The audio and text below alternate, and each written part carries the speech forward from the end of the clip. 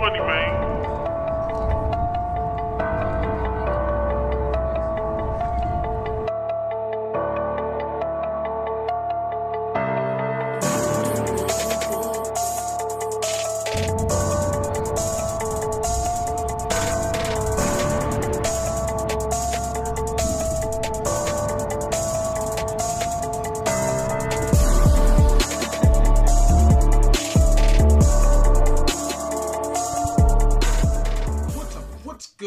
Matt Clark here at the new Matt Clark. How are each and every one of you doing on this amazing Monday? I'm doing great. My girl's doing great. My family's doing great. I hope each and every one of you are doing great, even though there's not a whole lot to be happy about right now. Let's be honest. If you could please hit that like button, that subscribe button, and that bell notification button so you get all these videos when they're new. If you could share with somebody on social media, help spread the message, help spread the word, that would be amazing. And there's a PayPal option if you'd like to donate and support the channel. So, I get asked a lot of questions. If you're from a suburban home, why would you break the law? If you come from a so-called normal household, why would you break the law? If your family has money, why would you break the law? If people are trying to help you get off drugs, why wouldn't you get off drugs? If you have this whole support system, why didn't you change? So, in my own personal experience, anybody who's been following my channel for a long time knows that for me it was trauma that led me to the streets. So, first of all, I was sexually abused, and then very shortly after, my brother was charged with 2 counts of first-degree murder. This broke my family up, divided my family, and basically left some of us to fend for ourselves the years that my mom was going through the trial, the stress and the overbearing pain from that. Now, a whole chunk of my family broke off and basically just cut us off and said, you know, we don't want our kids finding out about this, so it's better just to cut that part of the family off and just forget about them, right? And eventually what happened to me was I felt neglected. Now, I feel like I was wrong, right? My parents had 5 kids. They were very overwhelmed with what was going on in life. And it wasn't fair for me to expect all the attention. But that's how I felt. I felt at the time neglected. And I looked for attention. I looked for loyalty.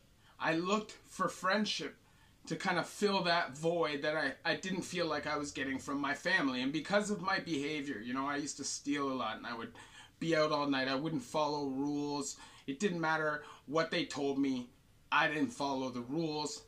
And they used tough love. They would kick me out of the house. They would never enable my behavior. And I always saw that as hate. I always felt like, how could you do that?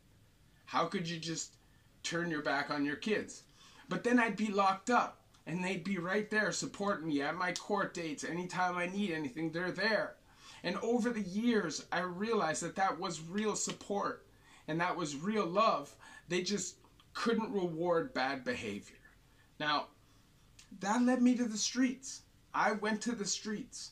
I was from the so-called normal life. Both of my parents are still to this day together. My family was never rich, but we had money. We weren't poor. I had everything I needed my whole life. And I just don't really think that matters, because when you're young, you're impressionable, and any major event can change the growth and the development of your brain in certain ways. Like, there's kind of a normal path that you're supposed to grow, and when major obstacles that are freak occurrences happen and kind of take you off road, it kind of throws a spoke in the wrench. I mean, a wrench in the spokes, if that makes sense. I was very lost when I was young, you know, and I was super duper duper influential, or influential. You know what I'm saying. I was easily influenced, and I found that camaraderie and that loyalty in the streets. And even though the guys that I was rolling with were some very, very, very serious guys, I felt like the love between us was genuine. Like, that was some real, those were my dogs. Like, I trusted them. I never at any point thought that they would snake me, that they would snitch on me. And I still to this day believe that about the guys that I came up with. Loyal, you know. I just changed over the years. And I realized that I wasn't that criminal. You know, I wanted at some point to live a normal life. But the drugs got me, you know, they wrapped me up. And that kept me in the streets because even though people wanted to support me and even though people wanted to be there for me, I didn't see it as that. I saw it as being attacked and stigmatized and judged. When really they were just trying to reach out and help. They just weren't educated enough to do it 100% properly. But I took it as hate when really it was support. And that's what happens when your brain is on drugs. That's what happens when you've experienced trauma and have PTSD. That's what happens when your brain is kind of developed a certain way. Growing up the way that I did, I learned a lot. I learned a lot. And it wasn't always easy, you know. Sometimes stuff was painful. Sometimes I got hurt.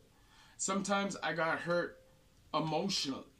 Sometimes it was scary. You know, sometimes I learned some very valuable lessons though. And I feel like because of the road that I led, I am that much stronger today. I feel like if everything was perfect, everything my whole life was perfect, I wouldn't be me. I wouldn't be strong the way I am now. I feel like I have a purpose, and because of my purpose, I had to go through those lessons that I learned. And I truly believe that my purpose is to share my experiences with others so that they don't have to go through those things themselves. And that is the motto of my channel. That is my motivation. That is what drives me. Now, obviously, it's not easy getting away from that life. It's not. Even if you have everything, all the support, all the backing in the world, it's not. It's enticing, it's alluring. Not having to work, making stacks of money that you can just spend frivolously. Just living the fast life, doing what you want, not having to follow any rules. It's great. That much of the time. The rest of the time, you're knocked. You're locked up. And I don't care what anybody says, good criminal, bad criminal, eventually you're going to end up in jail. And I also don't care what anybody says, good addict or functional addict, you're also eventually going to end up in the same place. It's just a matter of how long. I'm not here trying to preach to nobody. I'm not here trying to say that I've experienced the worst of the worst of the worst. All I'm saying is everybody's problems are individual to them and affect them individually. There is no one size fits all. So it doesn't really matter where you're from. It's who you are and what you've been through. You could be from the worst place, the most impoverished place with the most violence, where you're struggling to eat every day, but still you're brought up properly, you're brought up with love, and you're right. You could also be raised in a situation where there's millions of dollars, you'd seem like everything was there, but you're not right. Think of Dylan Millard, perfect example. Millionaire, parents own jet companies and all this stuff, and kills his whole family for money. You know, that kind of stuff, it just happens, you know. People's minds are amazing things, and sometimes stuff goes wrong. And sometimes there are situations that we go through and we experience that affect our brains dramatically. It's just, how do we recover from that? How do we learn from that? Are we capable of taking that major painful experience, growing from it, learning from it, and putting our determination into action? It's what's going on upstairs that drives a person. It's what they've been through that affects what's going on upstairs. So there is no one size fits all criminal. It kind of is what it is. If you get steered that way, then it is what it is. It's a matter of getting control of it yourself and turning it around yourself, because nobody else is going to do it for you. And there is no real answer to, if you came up in a great home, why would you do that? Or if you came up with all this money, why would you do that? There is no real answer other than every person is an individual and things affect people differently. Therefore, everybody's life is going to be handled differently. People are going to react differently to different situations. Think about it. Like, think of a school shooter, okay? What drives that? What drives that?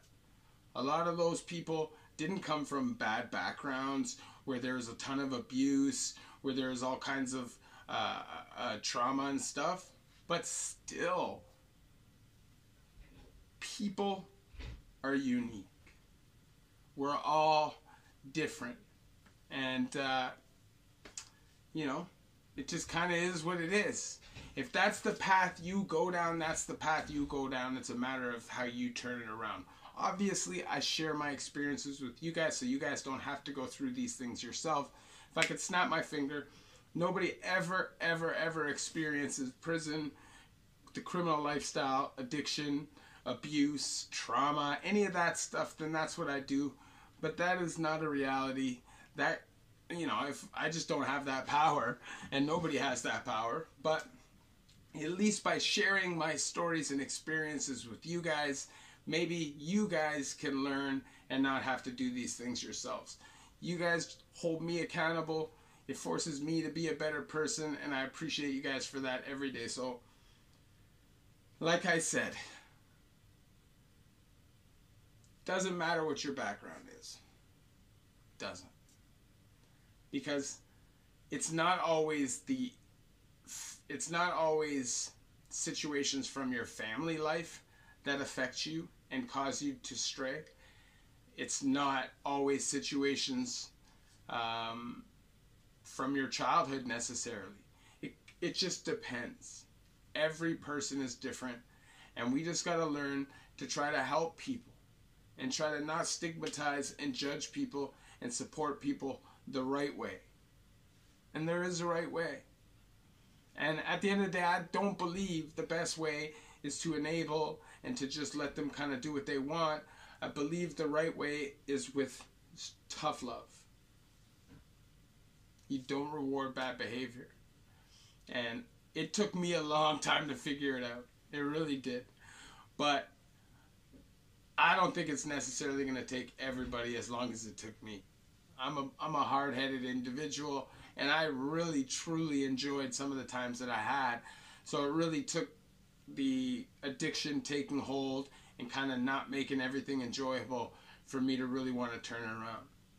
If you could please hit that like button, that subscribe button, and that bell notification button so you get all my videos when they're new. If you could share with somebody on social media, help spread the message, help spread the word, that would be amazing.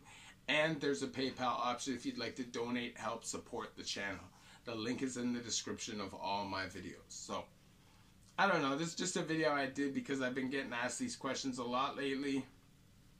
You know, like I said, it's not where you're from, it's who you are.